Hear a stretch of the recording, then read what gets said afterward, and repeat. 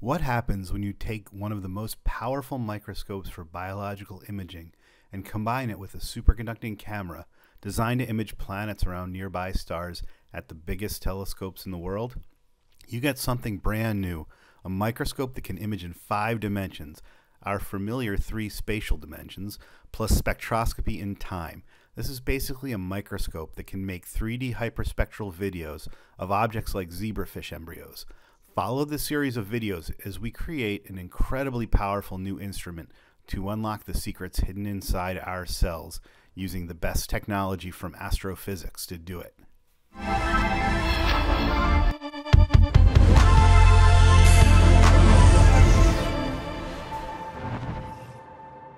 Hi, I'm Joe Redford, and I'm a postdoc in the Mazine lab.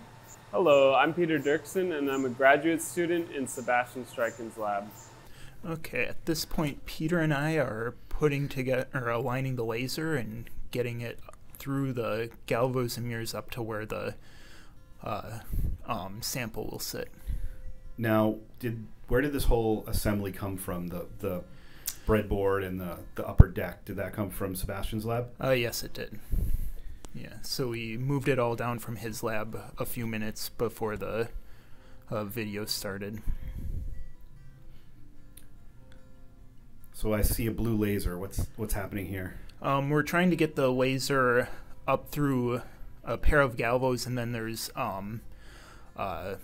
periscope, and then there's the final lens right there that'll be the back illumination of the objective.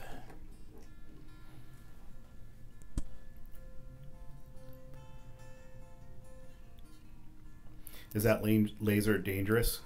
No, its max output is 10 milliwatts, so that's about twice the normal laser pointer.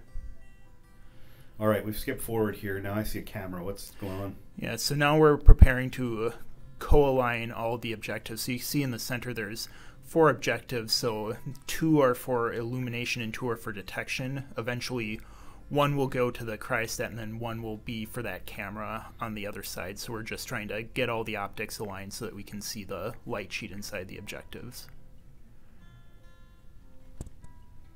And now we got a shipment of Thorlabs parts, which contains all the relay optics and magnification to get the light into the cryostat.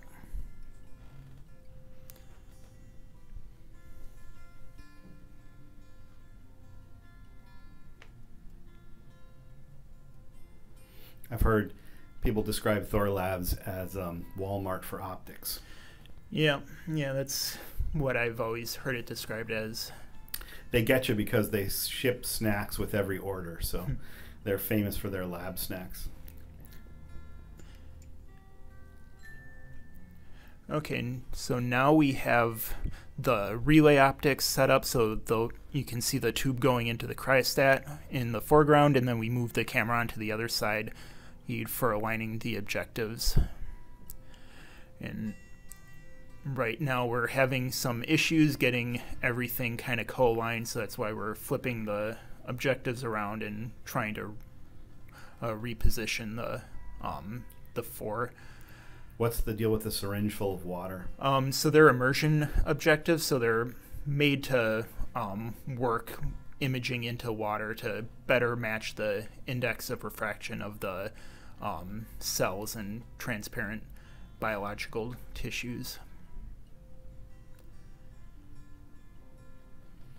So this looks like a careful alignment of the of that octagon here. Yep. Yeah. So now we're trying to get like the sample stage in the kind of correct position. That was the little pillar sticking out before we put the objectives down, and try to get everything kind of co-aligned. And right now I'm setting up the MKID controls on my laptop while Peter's getting the camera set up. And we were having some issues getting the image properly focused onto the kids, and so right now I moved the camera down to the other side of all the magnification and relay optics to try to get a good focused beam, which you can kind of see in the computer in the background is the kind of beam coming to a focus of the illumination, and then that's kind of being or there's a fluorophore in there so that you can actually see the illumination beam. And that's taken with this white and gray camera that's sort of front and center. All right. So Peter, why don't you show us how the audio goes, how the light goes through this thing? Yeah, so we start with our excitation laser, which is down here and hiding under the table. This is passed off of 3 mirrors, one of which is actually pretty important for us. This is the mirror that is conjugated to the light sheet in the actual microscope. What this does is it allows us to change the tilt of the light sheet, so the tilt up and down that we see on the image chip when we're actually imaging, and then the tilt that we can see from above, this changes it in and out of plane. Next, it comes into this 2-axis galvo here. What this galvo allows us to do is take the beam and actually scan it up and down. And this creates what we actually call the light sheet. And then we periscope this beam up into the microscope. So we have our 2 blends here for focusing the beam, and then our objective which actually focuses it into the microscope. And so in this objective cage here, you see 2 10x objectives and 2 20x objectives. The 10x objectives are each used for creating their own light sheet.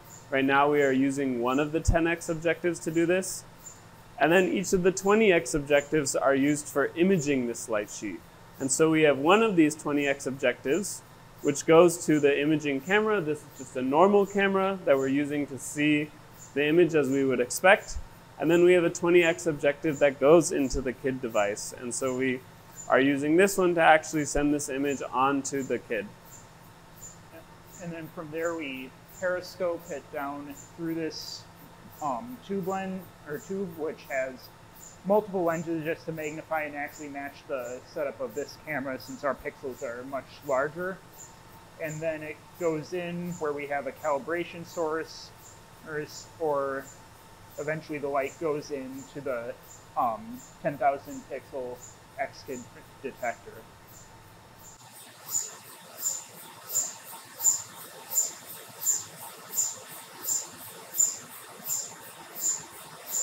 And this is what we get. You can see the light sheet microscope. That what you're seeing now is a beam of light sweeping across our array. This illuminates a target, and then we look at the light that gets scattered by the target out of the plane.